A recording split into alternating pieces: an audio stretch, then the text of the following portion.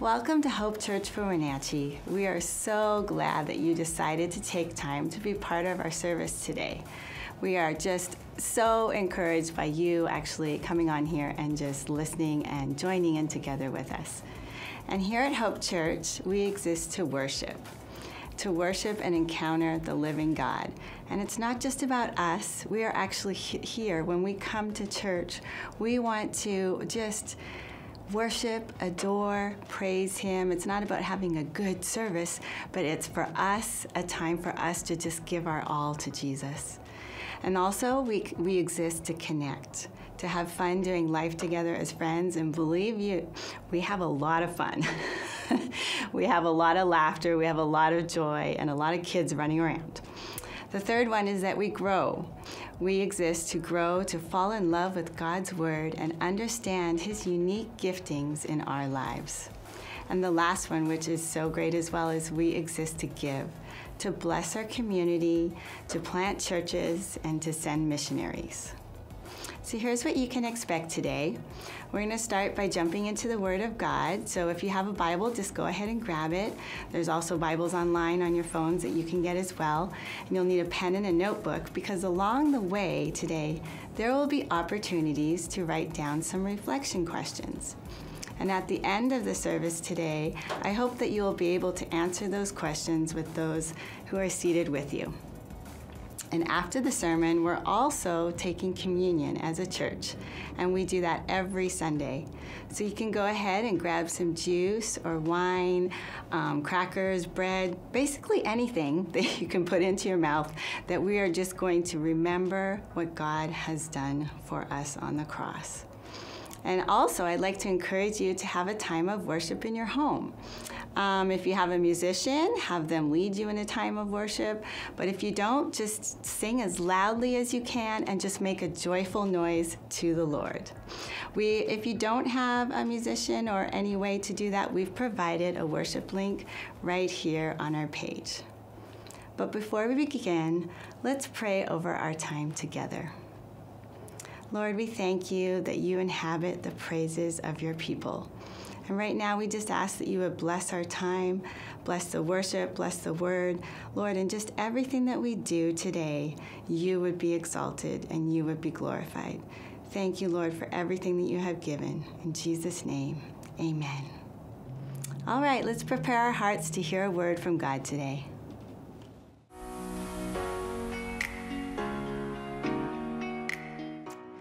Good morning, Hope Church for Wenatchee. Grab your Bibles, and we are going to go back into the Gospel of John. And today we have a great chapter to work through together, John chapter 11.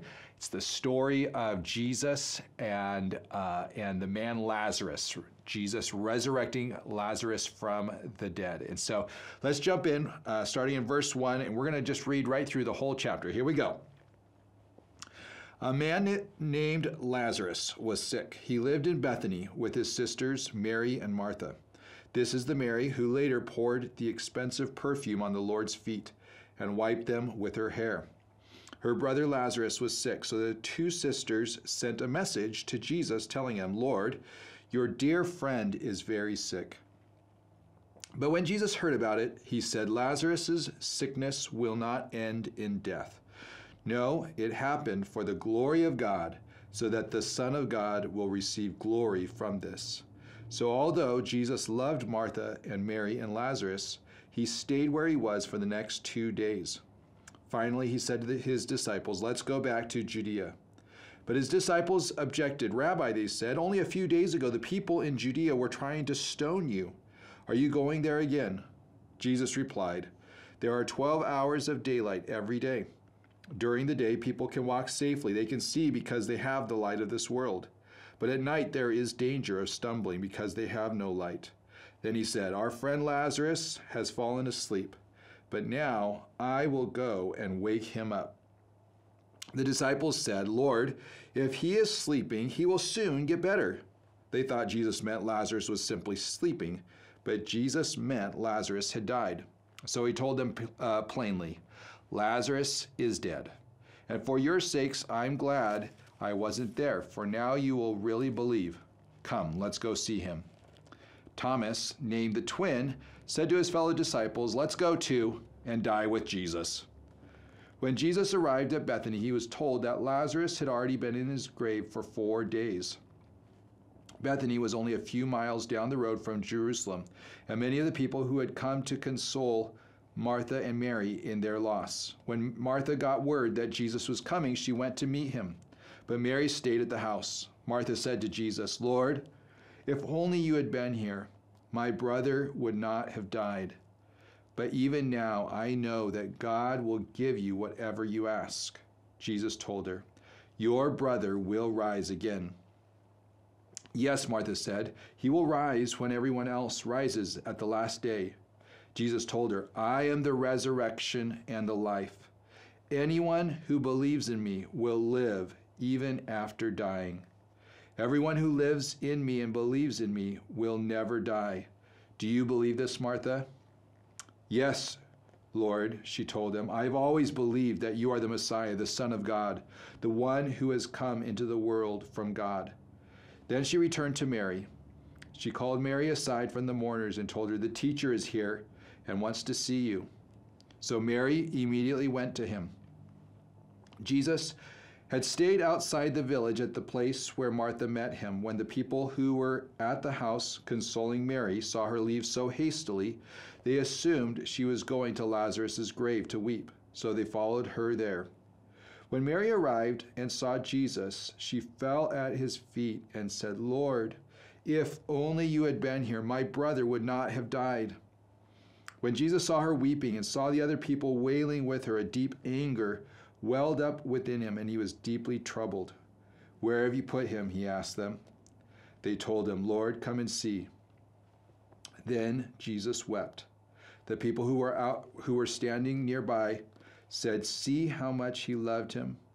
But some said, "This man healed a blind man. Couldn't he have kept Lazarus from dying?"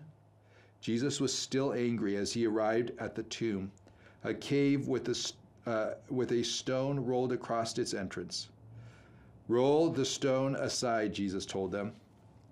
But Martha, the dead man's sister, protested, "Lord, he has been dead for 4 days. The smell will be terrible." Jesus responded, "Didn't I tell you that you would see God's glory if you believe?" So they rolled the stone aside. Then Jesus looked up to heaven and said, "Father, thank you for hearing me. You always hear me, but I said it out loud for the sake of these people standing here so that they will believe you sent me." Then Jesus shouted, "Lazarus, come out!" And the dead man came out, his hands and feet bound in grave cloths, his face wrapped in a headcloth. Jesus told them, "Unwrap him and let him go." Many of the people who were with Mary believed in Jesus when they saw this happening. But some went to the Pharisees and told them what Jesus had done. Then the leading priests and Pharisees called the high council together. "What are we going to do?" they asked each other. "This man certainly performs many miraculous signs. If we allow him to go on like this, soon everyone will believe in him. Then the Roman army will come and destroy both our temple and our nation."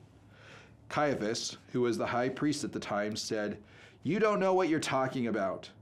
You don't realize that it's better for you that one man should die for the people than for the whole nation to be destroyed." He did not say this on his own. As high priest at that time, he was led to prophesy that Jesus would die for the entire nation. And not only for the nation, but to bring together and unite all the children of God scattered around the world.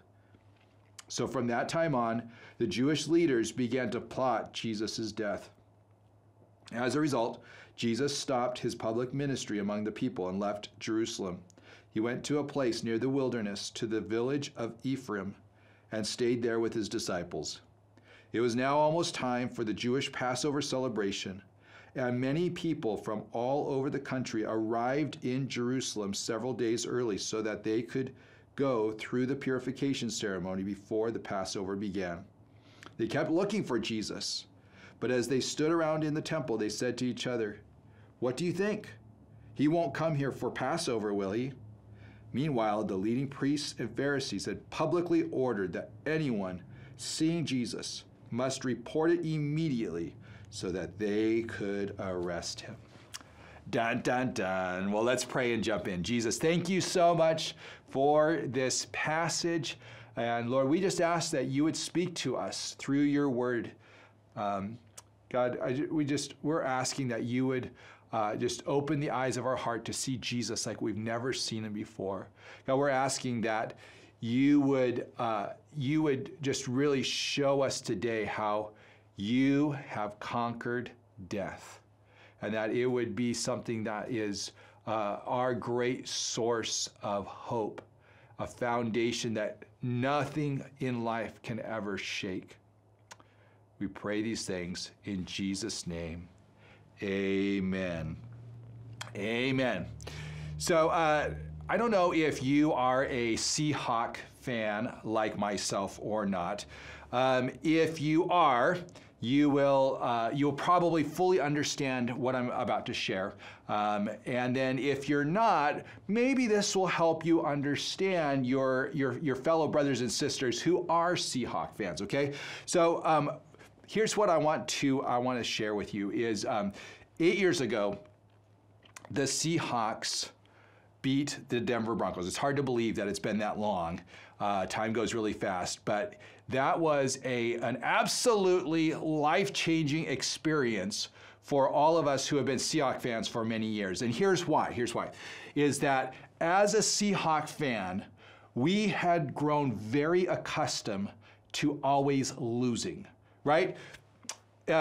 We had worked so hard for so many years just to even get to the Super Bowl, and then we lost, right? We'd come so close so many times, gotten to some conference championships, and then we finally got to the Super Bowl and just had our hearts completely crushed. And so this time, 2014, right? You guys remember it well. If you were there, if you're a Seahawks fan, we finally beat the 49ers, right? All you 49er fans, you just don't understand the pain and grief of being a Seahawks fan. You're so used to always winning, right? In fact, the last 2 times that you guys lost the Super Bowl, it's been this total reality check that life doesn't always go your way, right? Like we had never experienced what it must feel like to be a champion. And so we finally beat the 49ers. We go to the Super Bowl, and I don't know if you remember this, but that Super Bowl opens, and I just remember being on pins and needles and just waiting for something bad to happen. And then everything started going our way, right? From the opening snap that goes over Peyton Manning's head, and then we recover it for a safety. From that to then the defense just was so dominating, to then right going into the second half. We returned the second half kickoff for a touchdown. Like there began to all of a sudden be this growing realization, oh my gosh, we are about to be the champions. And we have literally been living off of that for like the last 8 years, right? And it looks like we're gonna have to live off of that for a number of more years based on where things are going right now. But it was just this unbelievable feeling that we had never experienced. We were always only ever used to losing. And so it is when it comes to this moment in time, right? Jesus shows up, Lazarus has died, and this feeling that, death has won again, right? Like if you think about it, if you look all the way back through history, through recorded biblical history, there's maybe 3 people that seem to have cheated death, right? If you know your Old Testament, well, you know about Enoch, who it says it walked with the Lord until one day he wasn't.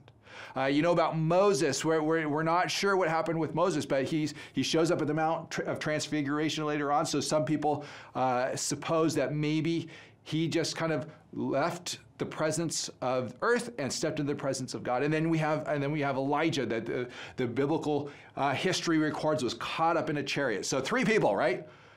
3 to millions and tens, hundreds of millions, maybe 1 billion people. Who knows at that point in history how many people had lived and died, right? death had a long, undefeated history. Benjamin Franklin said this, his famous quote, in this world, nothing is certain except death and taxes. So in that context, Jesus shows up. And this chapter actually becomes the pivotal chapter of the entire book of John, of the entire Gospel of John. Chapter 11 is the last of the 7 signs of who Jesus is. Jesus is showing through miracles, and many different miracles, turning water into wine, healing the blind man, healing the lame man, walking on water, turning just a few pieces of bread and fish into a feast that feeds 5,000 people, right? All these signs were pointing to who Jesus was, that Jesus was not an ordinary man. Jesus was the Messiah that they were waiting for. Jesus had been sent from God. Jesus was the Word that had become flesh. All these things that John has claimed about Jesus, Jesus has been showing signs that he is indeed this man that they've been waiting for. And then John chapter 11 is the culminating sign. It's the greatest sign of them all. It's the 7th sign, and that 7 means something in the Gospel of John. It's the sign of completion, right? Just like there were 7 days of creation. So these 7 signs fully complete this picture of who Jesus is. And after this sign, we're going to see that this story really begins to pivot now towards the last couple of days of Jesus' life. From John chapter 12 through to the end, we see the week of the crucifixion and then the resurrection. And so this chapter, chapter 11, is really a central part of this account of who Jesus is. And the big idea that we're going to talk about today is simply this, that Jesus has conquered death. Jesus has power over death. Now, let me give you just a couple of interesting church history items about Lazarus and about who he was. It says here in the Gospel of John that he was from the town of Bethany. And modern day Bethany is the town, it's the Palestinian town or neighborhood, it's kind of a neighborhood of Jerusalem called El Azariah. Okay, El Azariah, which translated means the place of Lazarus. Isn't that so cool? So right down to the present time, the town that was called Bethany now is known as the place of Lazarus. It was such a profound miracle that it actually has changed that name and that carries to our present time. Now, there's some disagreement between the Eastern Orthodox tradition and the Roman Catholic tradition on where Lazarus goes after Jesus' death and resurrection, okay? Lazarus is resurrected from the grave, but the thing that they both share in common is that he goes into full-time ministry. He becomes a pastor in the early church and then lives out the rest of his life serving the church as a pastor, as one of the bishops of the early church. Okay, so let's jump into chapter 11, and we're going to go first to verse 5, and it says this: "So although Jesus loved Martha, Mary, and Lazarus, he stayed where he was for the next 2 days. Finally, he said to the disciples, 'Let's go back to Judea.'" Now, isn't this interesting, right? They've sent messengers to tell Jesus, "Your friend Lazarus is dying. Come quickly. We need you," right? They're crying out to Jesus, "Come, heal your friend Lazarus." And yet Jesus waits. And so I just want to ask this question as you sit with this passage of Scripture. Do you trust the sovereignty and wisdom of God? Do you trust the sovereignty and wisdom of God? There's going to be many mysteries in your life as you follow Jesus, things that happen that you just don't understand. Why did it happen that way? Some of them you will get answers for. You'll look back over the course of your life and be like, wow, I'm so thankful that even though it was hard at that time that the Lord took us through through this season. But there's going to be others that you will go to your grave not understanding why it was that things happened a certain way. But as followers of Jesus, here's what we can know, is that we can trust every mystery of our life to the gracious, loving, wise hand of God. Now, the pain and sorrow of your life will often come to you and it will try to lie to you about the character of God. It'll point out to that pain and sorrow, and it'll say things like, see, what kind of a God would allow something like that? You can't trust him. That's always at the core of that lie. You can't trust God. I remember a time for Katie and I that was very, very challenging. There was just a number of things that had happened back to back to back. We had gone through a financial significant downturn, and things were very difficult financially. We had lost a home. And then Katie had gone through some real physical challenges, and then she was pregnant with our third child, Asher, and the doctors had found some abnormalities, and were warning us that things might go very badly with this pregnancy. And it was just one of those seasons where it just felt like one thing after another, and we were really crying out to God and just honestly just really struggling with trusting him. And I remember we were hosting a guest ministry in our home. Her name was Linda, and just a wonderful, wonderful woman of God. And I was just kind of sharing with her some of the heartache that we were dealing with. And I told her this. I said, look, I know God is a good God. I just don't know if he's very nice. And she laughed. She was very gracious. But then she said, and I'm so grateful she said this. She was very pastoral in that moment. She said, hey, David, you really need to wrestle with this. This is important for you to not just let go. This is speaking to the character of who God is.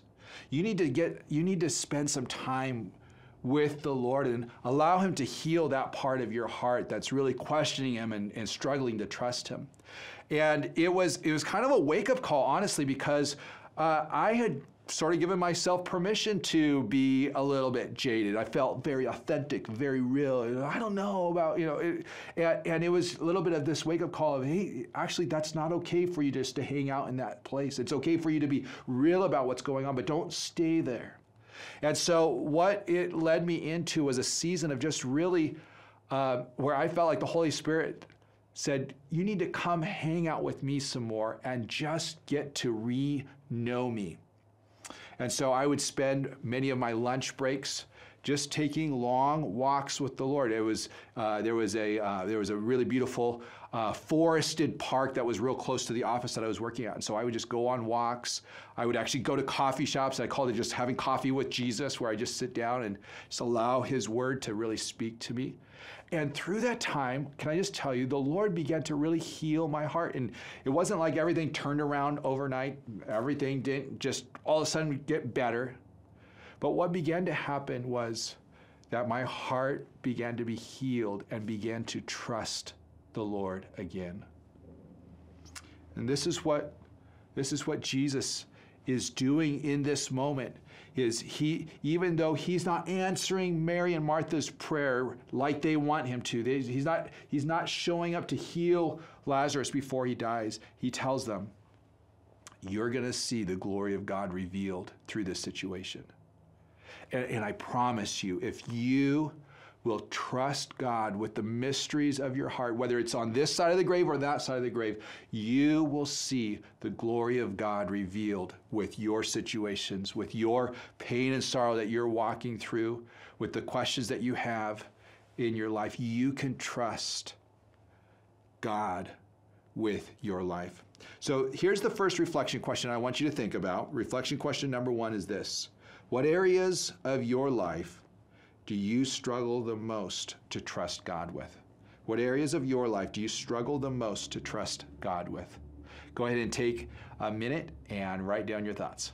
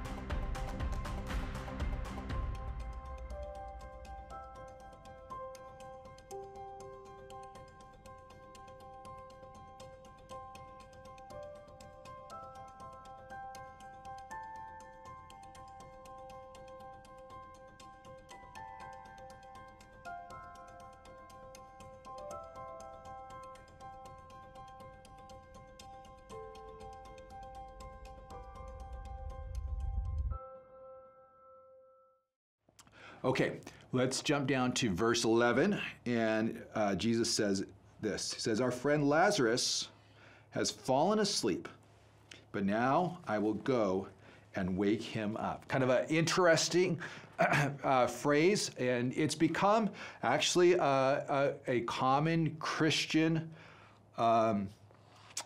phrase or wording for death. But prior to Jesus, it wasn't common. In fact, the disciples are confused by it, right? They're like, well, if he sleeps, he'll get better. Let's let him sleep some more, right? And Jesus tells them, look, Lazarus has died. But I want us to actually just think about that phrase for a moment, because it really gets us to begin to wrestle with and think about what death is. For the believer, death is simply going to be like falling asleep. We'll enter our eternal rest.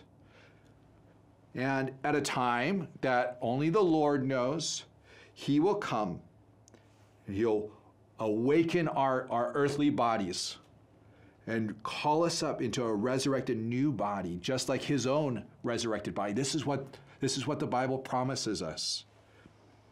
For the believer, death comes simply as a welcome rest from toil, from sickness, from the pain of the world. Some of the early Christians did some things that you and I might think of being a little bit morbid or a little bit strange, but they really they were really just aware of and felt like it was actually healthy for their soul to be aware of how fleeting this life really is, and how momentary and temporary this life is. And so one of the practices that was fairly common in early monasteries is they would actually take the skull of some of their brothers or sisters that had died before them, and they would have it sitting there in their room. And as they're sitting there and reading scripture and praying, they would actually be reminded that, brother so-and-so was here just not so long ago, and now he's a skull.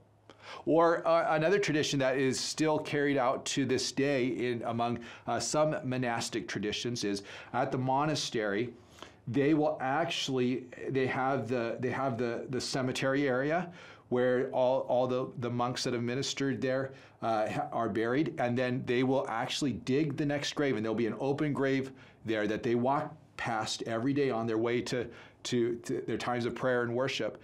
And it's just a reminder again that it's not long before we enter our eternal rest as well. And so I want us to, I want to challenge us to have a strong theology, a biblical theology of death. I think it's actually, again, it's really healthy and good for our soul. C.S. Lewis says this. I love this quote. You may have heard this quote before. He says, "If I find in myself desires which no experience in this world can satisfy, the most probable explanation is that I was made for another world." And again, this is one of the things that death reminds us of, right? We were made for another world. And so let me take just a few minutes together here, and let's actually talk through some of the theology of death, okay? I want to share 3 points on the theology of death and what the Bible says about death. Number one is this, is that for the believer to die is simply to enter into rest from the labor, the strife, sorrow, and pain of this life. For the believer to die, death is rest from the labors, strife, sorrow, and pain of this life. Revelations 14:13, "And I heard a voice from heaven saying, write this, blessed are the dead who die in the Lord from now on. Blessed indeed, says the Spirit, that they may rest from their labors, for their deeds follow them." Revelations 21:4, "He will wipe every tear from their eyes, and death shall be no more. Neither shall there be mourning, nor crying, nor pain anymore, for the former things have passed away." And so this idea of entering into our rest is one of the central themes that the Bible talks about when the believer passes from this life into the next. Okay, the next one, number 2, is this, is that for the believer to die is to be with Christ. Okay, this is one of the major themes that you see over and over again through the New Testament. Philippians 1:21 through 23. Paul writes, "For to me, living means living for Christ, and dying is even better. But if I live, I can do more fruitful work for Christ. So I really don't know which is better. I'm torn between these two desires. I long to go and be with Christ, which would be far better for me. But for your sakes, it is better that I continue to live."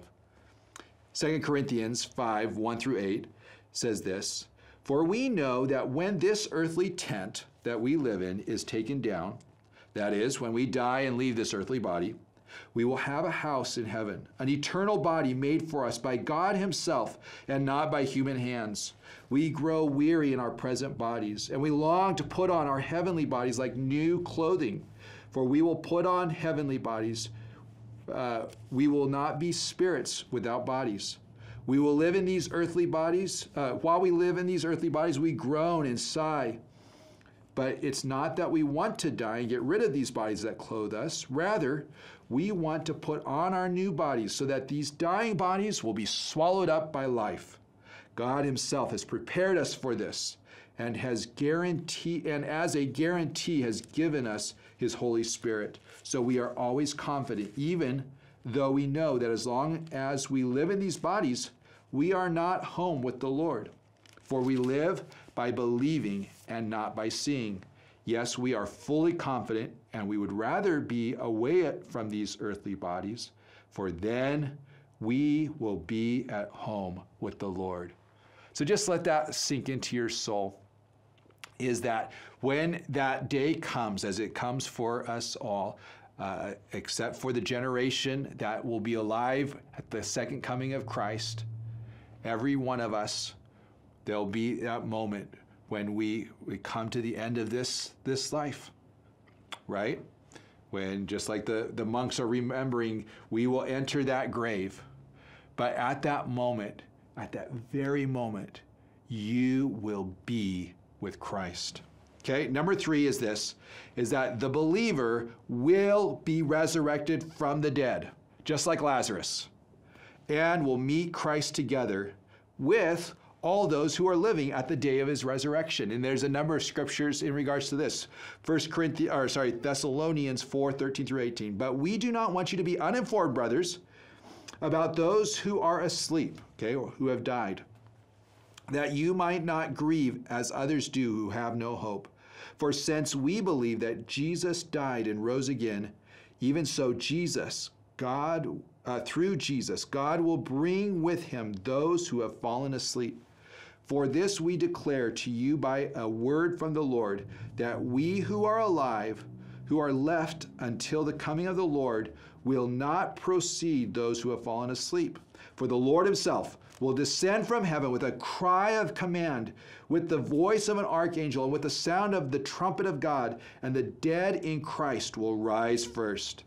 Then we who are alive, who are left, will be caught up together with them in the clouds to meet the Lord in the air. And so we will always be with the Lord. Therefore encourage one another with these words. This is the future. This is what God is going to do. And then one last passage, 1 Corinthians 15:51 through 57. Behold, I tell you a mystery. We shall not all sleep.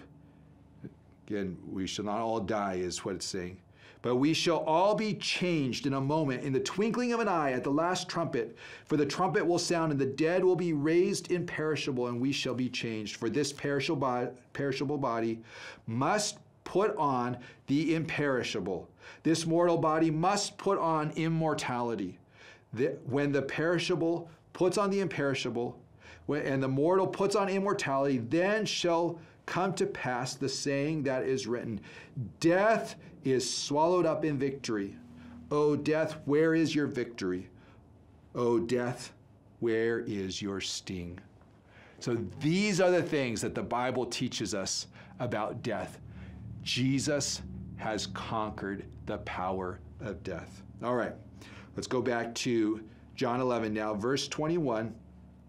Martha said to Jesus, Lord, if only you had been here, my brother would not have died. Can you hear the sorrow and anguish in her voice? She's probably saying this through tears. Jesus, if only you had been here. Some of us are hanging on to a few if-onlys in our life. Personal regrets, shame, tragedies from our past, sins that you've committed or have been committed against you, disappointments in our life. And the thing I want to remind you about this morning is that our God is the God who redeems our if-onlys. And so whatever if only you wrestle with, or maybe you have a long list of if onlys, can I just speak to your heart this morning and challenge you, say, bring those all to Jesus right now. Every single one of them. Just allow Jesus to see your list. Just lay it before him. Just surrender it to him, all your if-onlys. You will be amazed at the things that he's able to redeem. Let me share just one story with you. Right after graduating from college, I had the privilege of being a part of a brand new startup business, and it was very exciting and just a really neat thing that we got to build. I was just part of this really the original group that was building this business, and we saw it grow and mature and become something very significant in our community down in Portland. And we were really excited for the future, right? We were creating plans for, taking it national and all the things that you do with a startup.com business, right? And then we were in the process of looking at the possibility of selling the business and being able to take some of that profit as out of the business, and then again taking it to the next scale. And in that season, we made the decision not to do that, and instead try to do it on our own. And right after that is when the Great Recession hit, and all of the financial turmoil that resulted from that, and then there were some things within the industry that ended up really impacting us in a negative way. And within just a very short period of time, the value that we had thought we had in the business was gone very, very quickly. And I remember wrestling with that and hearing our owners saying, if only I had moved forward with that, if only I had done that differently, and we had sold instead of hanging on to it ourselves. But for Katie and I, we've talked about this, is that had things worked out the way that we had wanted to, if we'd been able to fulfill that dream at that time, I don't think probably we would have ended up moving to Central Washington. Things would have probably gone a different direction with us. And so for us, when we look back on that, we're so grateful for all of that heartache and loss and the hard things that we went through, the things that the Holy Spirit did in our lives, the realigning of priorities, and then even the fact that because we were just really surrendered to the Lord in a new way, we were open to possibilities that I don't think we would have been open to otherwise. And so we were very willing to, as the Lord called us to come to Central Washington, we were willing to take that step. And so the Lord redeemed that in ways that we just could have never imagined. He then opened other doors here in Central Washington that we could have never predicted. And you just don't know what God will do. What He calls you and I to do is simply bring it to Him, to surrender it to Him. Verse 25, let's go on. Jesus said to her, I am the resurrection and the life. Anyone who believes in me will live, even after dying. Everyone who lives in me and believes in me will never die. Do you believe this, Martha? So this morning, I want you just close your eyes right now. Just allow Jesus to say these words over your heart, over your spirit right now. Just let them go deep, deep into your soul, okay? I am the resurrection and the life. Jesus is the resurrection. Just let that sit in your heart right now. Jesus is the life. Anyone, man or woman, rich or poor, young or old, every ethnic background, no matter what you have done in the past, it doesn't matter what you may have thought was so great in your past. It might be a whole list of regrets and things that you know you've done wrong. Anyone who believes in Him will live even after you die. You will never die. Just let that truth just soak into your heart, into your spirit. Let it just permeate every part of your mind. You will never die if you believe in Jesus. Now, if you're wrestling with this is a moment of invitation right now. Jesus is inviting you. The doors are wide open. He says, anyone. There's no exclusivity to His claim here. He says, anyone who believes will receive life. You will never, ever die. And then He says, do you believe this? And so I just want to ask you that question this morning. Do you believe this? Now go down to verse 33. says, when Jesus saw her weeping, this is Mary. When Jesus saw Mary weeping and saw the others wailing with her, a deep anger welled up within him, and he was deeply troubled.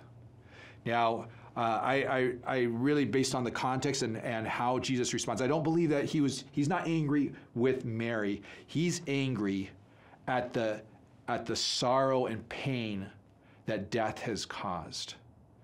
And I just want you to know that this is who our God is, right?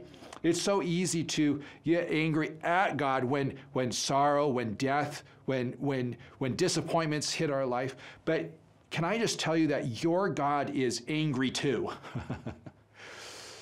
Right? It's the result of sin and death that brings the sorrow and destruction into our life. And here Jesus is witnessing it. And it says he's angry. He's going to do something about it. It says it again. It says that he's angry. And so he goes up to the tomb. He's about to do something about it.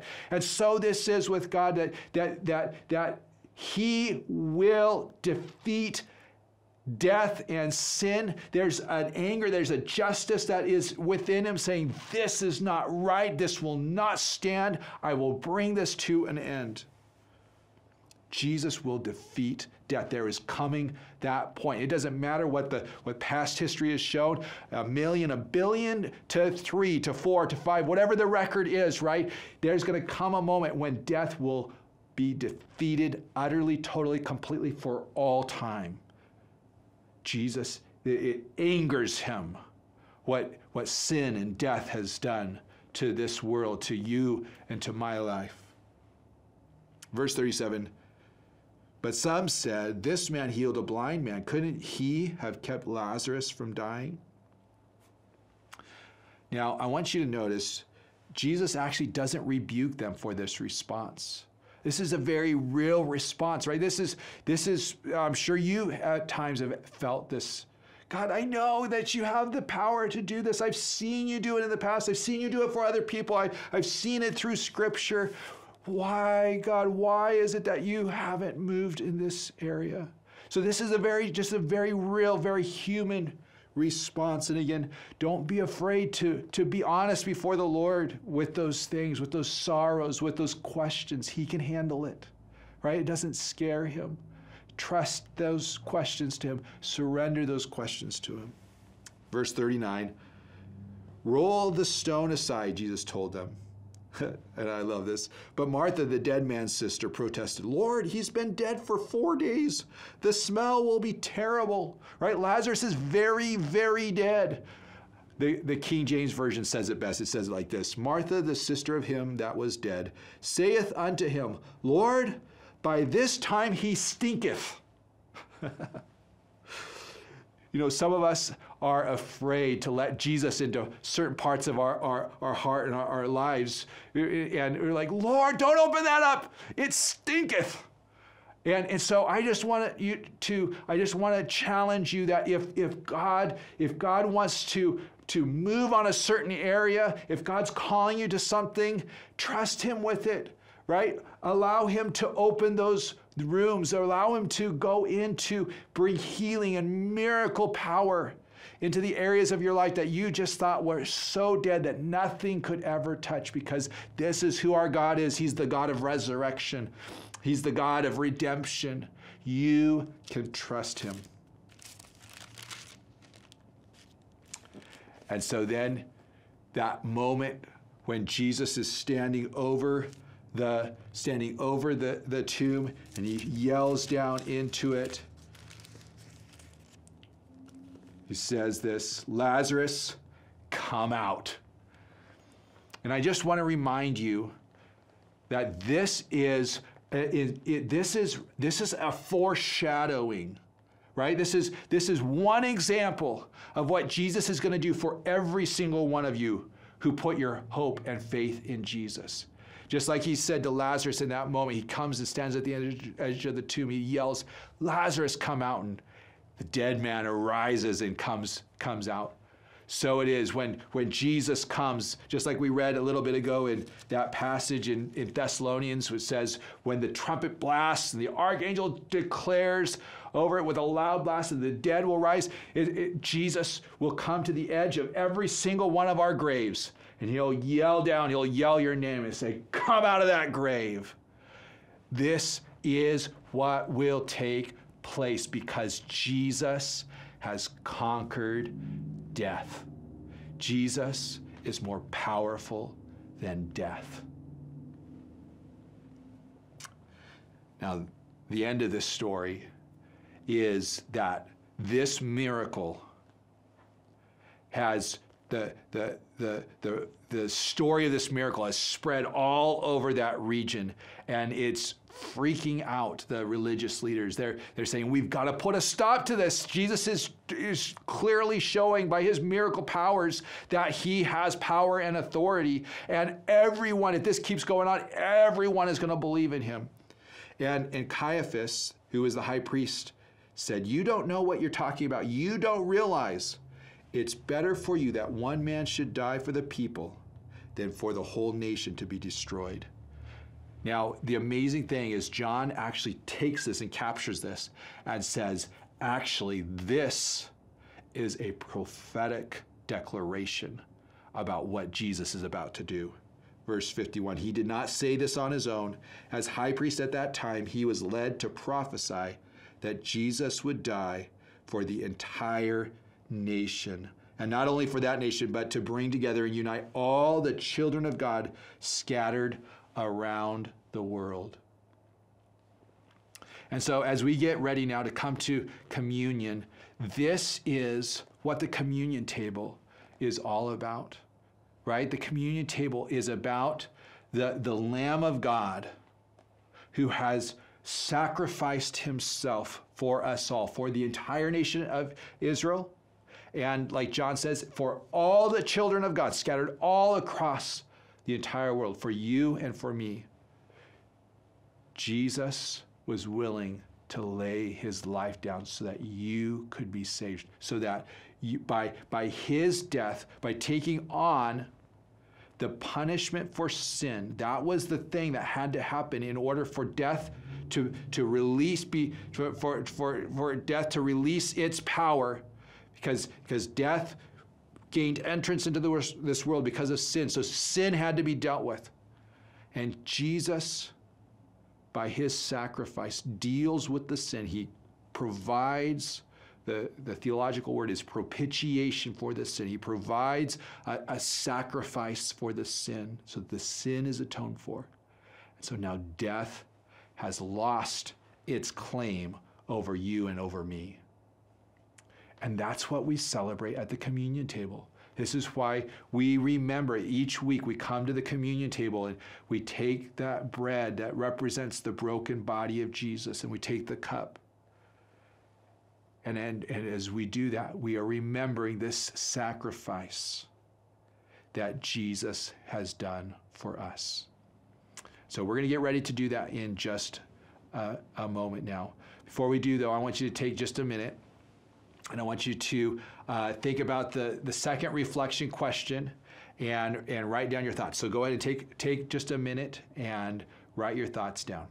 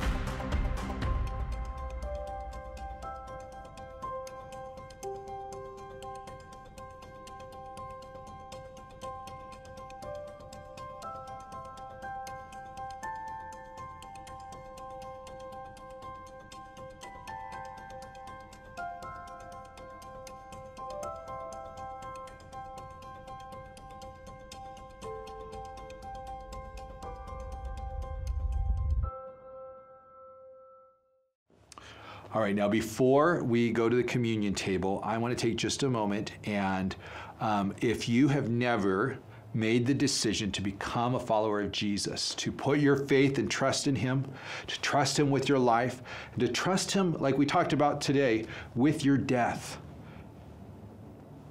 Jesus is the resurrection and the life.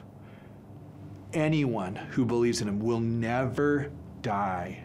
And so if you want today to be that day that you make that confession of faith, Jesus, I believe in you, I want to pray with you right now. Romans 10, in Romans chapter 10, it says that if you will confess with your mouth that Jesus is Lord and believe in your heart that God raised him from the dead, you will be saved. It's that simple.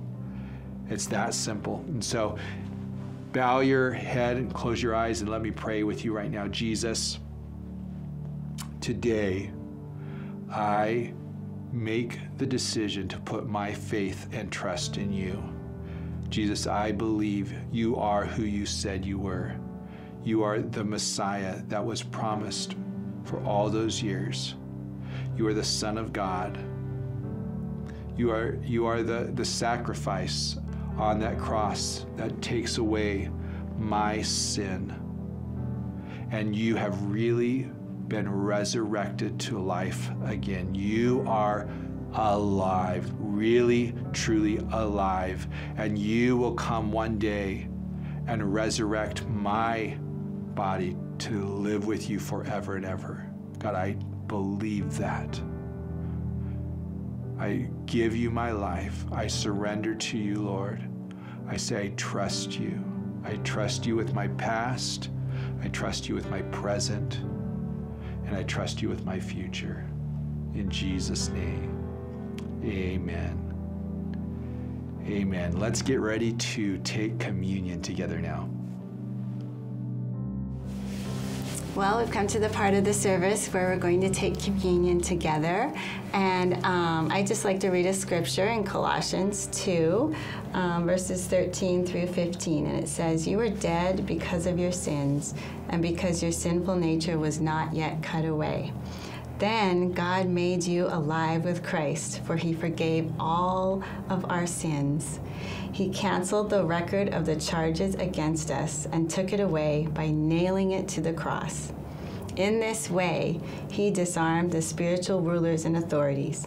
He shamed them publicly by his victory over them on the cross."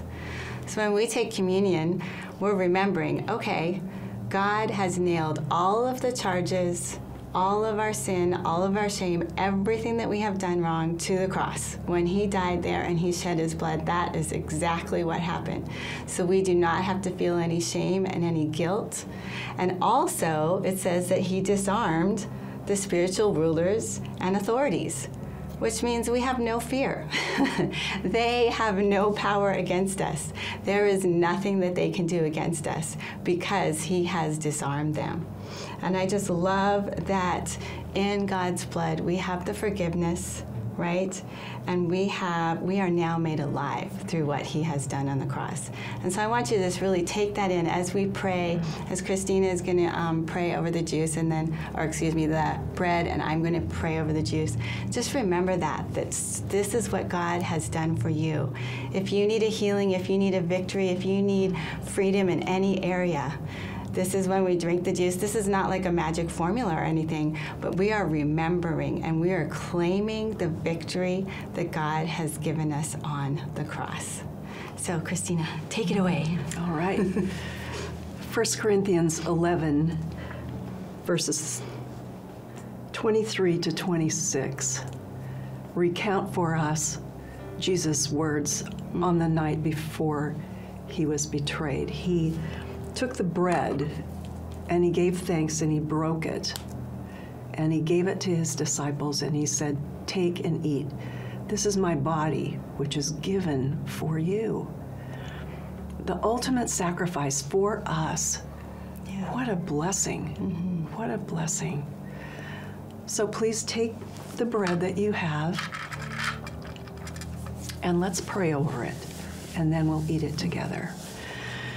Father God, thank you for your Son. Lord Jesus, thank you for your sacrifice.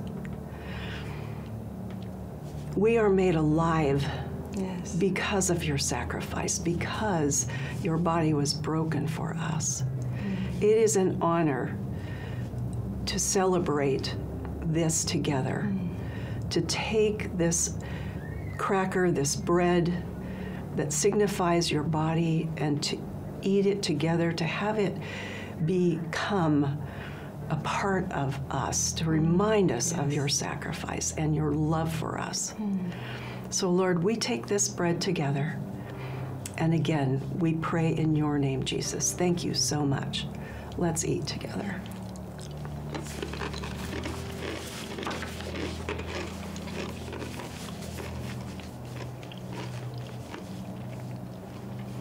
Okay, I'm going to continue reading in 1 Corinthians 11 and continue on in verse 25. In the same way, he took the cup of wine after supper, saying, "This cup is the new covenant between God and his people, an agreement confirmed with my blood. Do this to remember me as often as you drink it. For every time you eat this bread and drink this cup, you are announcing the Lord's death until he comes again." And that's what we want to do, is announce his death and remember everything that he has done for us, and remember the new covenant that he has welcomed us into his family. We are now God's children. We are his heirs. Everything that he has is for us, and this happened through Jesus' blood on the cross. So I'm going to pray right now. Lord, I thank you for your blood that was shed. Lord, your body was broken so that we could have healing. Lord, your blood was shed so that we could have freedom, Lord, and that we could be part of your family, your children, Lord, your anointed ones, Lord. Lord, I just ask that, I just thank you right now for the blessings, Lord, and for the love, so much love that you have just showered upon us as your children. And as we drink this today, Lord, we just remember and we say thank you. Thank you so much for what you have done on the cross. Amen. Let's drink together.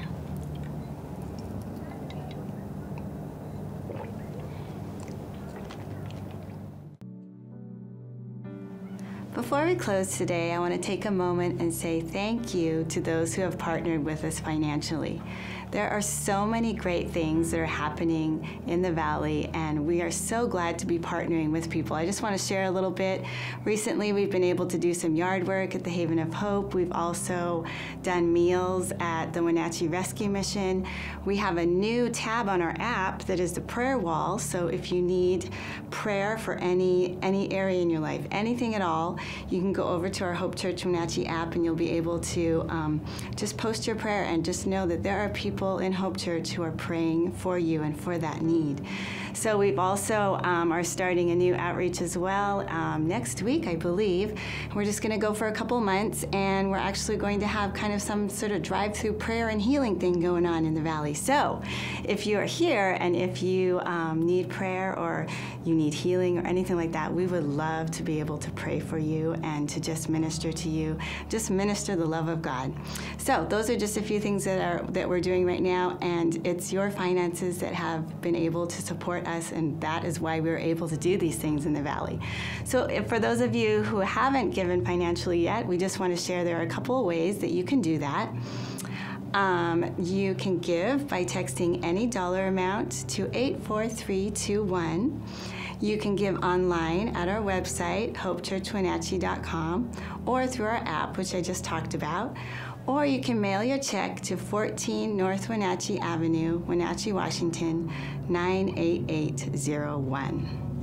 So as I was thinking about giving today and just what that means in my life, I have just seen God do amazing, amazing things in my life, just from his abundance. You know, it says in John 1, verse 16, I believe, it says, "From his abundance we have received one gracious blessing after another." And that is so true, amen? We have a wonderful God who has more than we can ever need.